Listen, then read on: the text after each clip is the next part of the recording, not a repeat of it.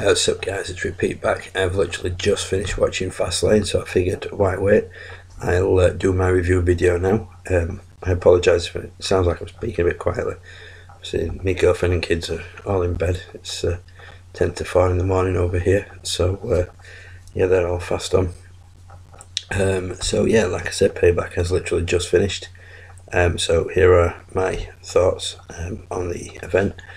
I actually got to watch the pre-show, which is something I've never done before properly. I watched the IC match before WrestleMania, but that was purely by sort of accident. So yeah, I watched the pre-show. The pre-show match was obviously Enzo and Big Cass versus Gallows and Anderson. It's a good match. I enjoyed it. I'm a fan of both teams. And those of you who've been watching my videos for a while will know that. So it was a tough one for me. I didn't really have a favourite in it, but Enzo and Cass got the win, so my girlfriend stayed up for that match. She was quite happy with the result of that. She's a bit of an Enzo and Cass fan. And then next up was the Miz TV segment, which had Finn Balor as the guest on it. Basically it was the usual Miz just being an arsehole, winding up Finn Balor, who eventually stood up. Told Miz that all Miz TV segments always end up with him getting his ass kicked, but he was going to be the bigger man and walk away. Miz, obviously, by this point was hiding behind Maurice, as he usually does, because let's face it, the guy's a bitch. And so, yeah, Balor said he was going to be the bigger man and walk away. Miz sort of took exception to that. Maurice was out of the way, so Balor ended up kicking Miz's ass, which was fun. Again, my girlfriend was actually cheering that on. She hates the Miz, can't stand Maurice, so she was happy that Finn Balor kicked Miz's ass, as were about 99% of the audience there, from the sounds of it. So the actual show started off, and the first match was Jericho versus Owens for the US title. I thought it was a great opening match. Excuse me. I honestly thought I knew who was going to win this, but I was wrong. I was so wrong. It was, like I said, a great match, plenty of back and forth. Towards the back end of the match, Jericho had Owens in the walls of Jericho. Owens did the same as he did at WrestleMania, put his finger literally onto the bottom rope. The referee called Jericho off to release the move. Jericho saw it, so he went after Owens' hand, stamped his hand a couple of times in the ring, ended up outside, put Owens' hand behind the steel steps and kicked him into it to go back into the ring. Owens was in the corner, you know, the ref was pushing Jericho away, and when Jericho came in, Owens poked him in the eye, went for a quick cheap roll up.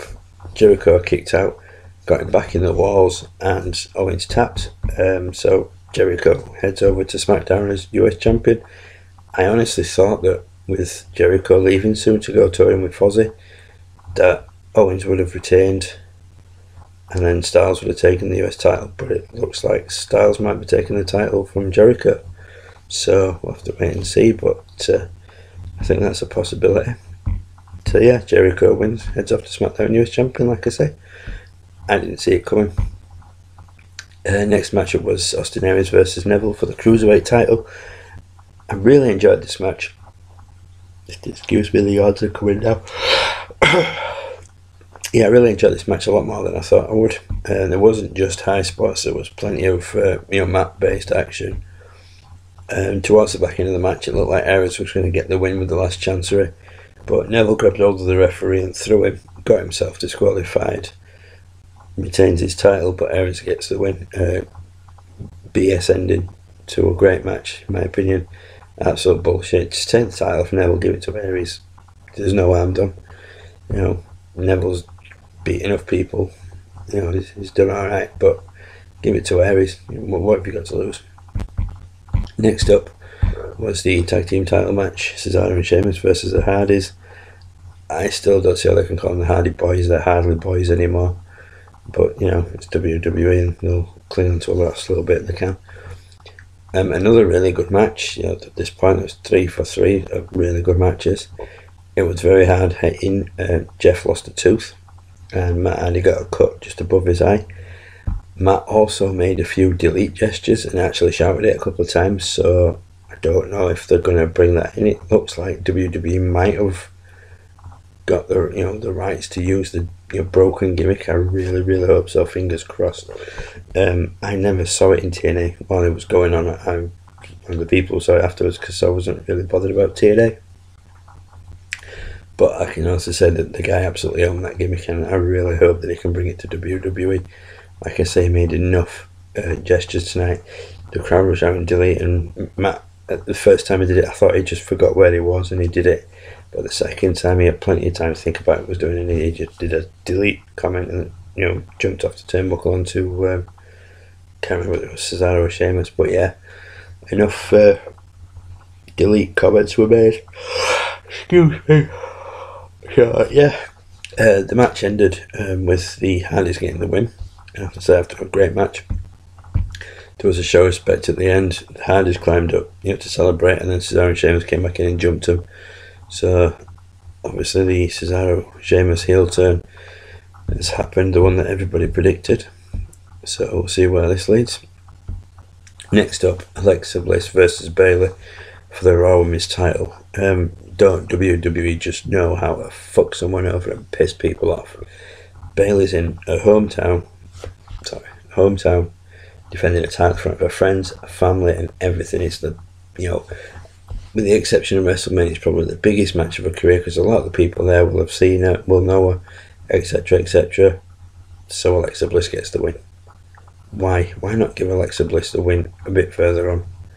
Let Bayley win it in her hometown. I know, it's not as like it used to be back in the day. We could guarantee the hometown hero won, but sometimes it's just nice.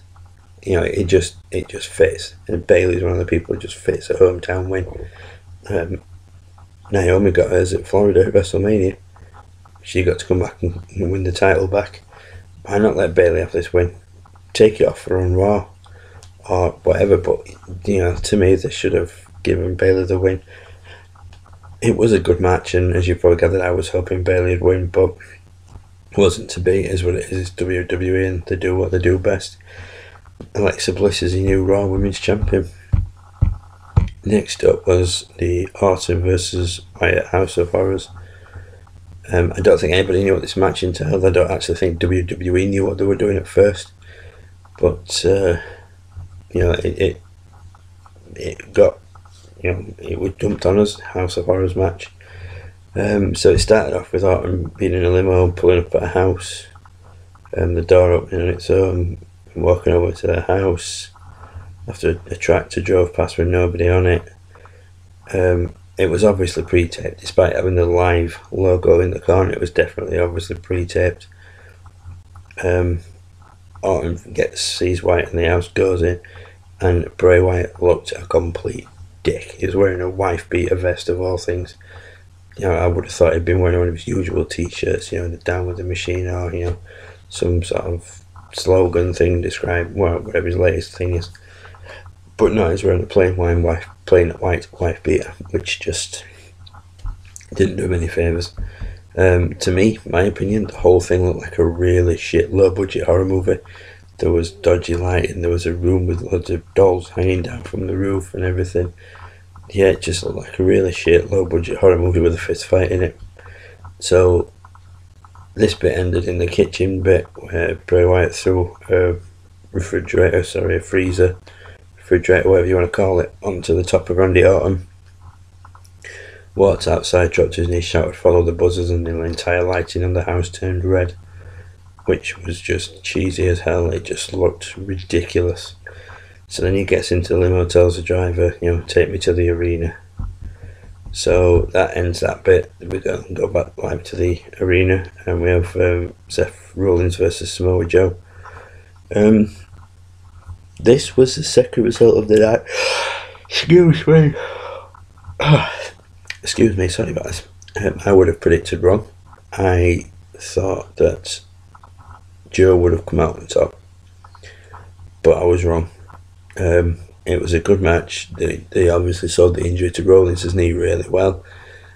Like I said, I would have predicted Joe to win, but during the match I started thinking of some sort of hokey ending they could give where both guys still look good because, you know, Seth Rollins beat Triple H at WrestleMania, you know, and Samoa Joe's got to look good because he's the new sort of enforcer for Triple H. So, but no, Rollins got the win. He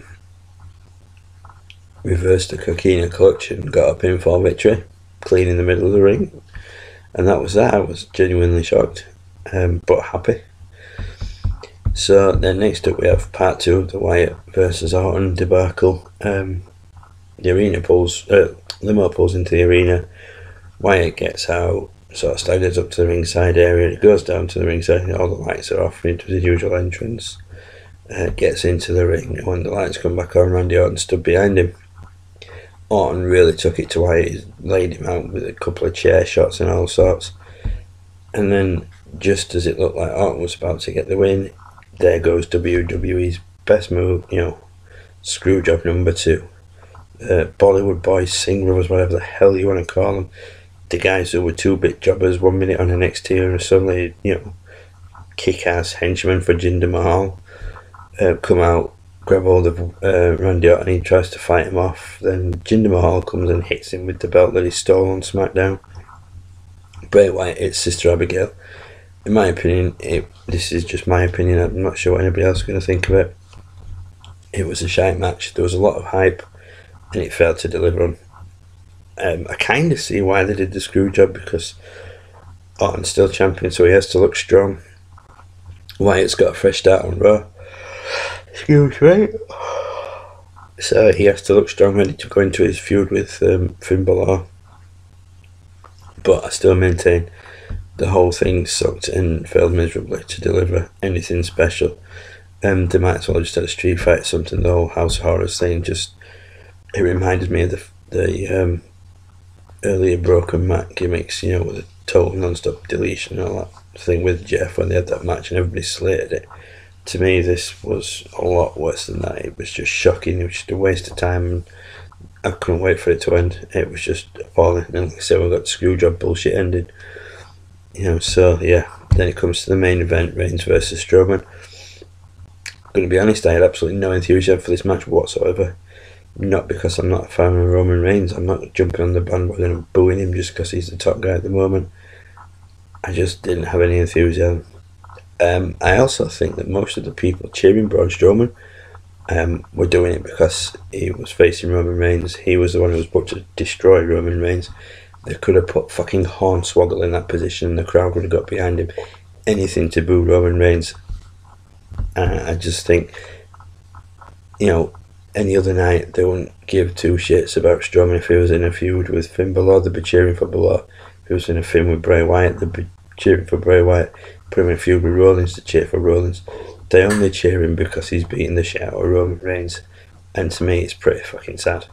If you really want to make a point, you know, stick the message to Vince. Just don't have any reaction to Roman Reigns. When he's cutting a promo, don't chant boo, you suck and boring. Just be dead quiet. That's going to piss Vince off more than you giving a reaction. Whatever you give a reaction, they're getting a reaction, and that's what they want. So, you know, it's just a thought. So yeah, my lack of enthusiasm was warranted. Strowman won a very average match. Wasn't expecting much, didn't get much. Strowman beat Reigns up after the match. Dropped him on the steel steps, hit him with the steel steps. Left Reigns in the ring coughing up blood. And I will say this, the people that were chanting "you deserve it" to Roman Reigns are assholes. You're just assholes. The guy goes out, he does a job, he does what he's told to do. And, you know, he's supposed to be selling an injury. And you're chanting, "you deserve it." What a bunch of pricks. Mind you, I bet these are the same pricks that are still chanting CM Punk match, you know, Raw and stuff. You know, get over it, he's gone. I'm a CM Punk fan. But, you know, when I go to see WWE Live, I don't chant CM Punk. What's the fucking point? He's not there anymore. So, you know, but yeah, I thought it was pretty disgusting, the people chanting "you deserve it" while Reigns is there selling an injury. But yeah, that was the end of the pay-per-view. Overall, it wasn't great. First few matches were good, like I said, the tag match, the US title match, the cruiserweight match. And then it just went typical WWE bullshit endings, screw jobs. all the usual crap really. Everything they can usually do to ruin a pay-per-view, they sort of threw it together in the last few matches. I'm honestly expecting Backlash to be better. I know that NXT TakeOver Chicago will probably piss all over Backlash and Payback, because NXT pay-per-views, I've yet to watch a bad one. So yeah, but like I say, overall not great. I've seen better. Was it worth people who paid for it? Anybody who paid £15-20 for that on Sky, I feel sorry for you. I watched it on the network, which I only managed to do because I got an offer for 3 months free after I'd had the network, and then cancelled my subscription. I kept getting emails saying, no, we want you back and all this sort of crap, but they dropped an offer on 3 months free. So I got WrestleMania, I've got tonight's Payback, I've got Backlash, Extreme Rules, Money in the Bank, and I think I get NXT TakeOver as well. So I'll see how they are, and if they're okay, I'll probably keep my subscription. But if they're all going to be as bad as this, I probably won't keep my subscription because I wasn't blown away. So yeah, that's my review. Thanks for watching, guys. If you got any comments, what you thought to the pay-per-view, please feel free to leave them in the comment section below. But as for me, I'm going to bed because it's now 4:05 in the morning. So as always, I'll catch you later, guys. Bye for now.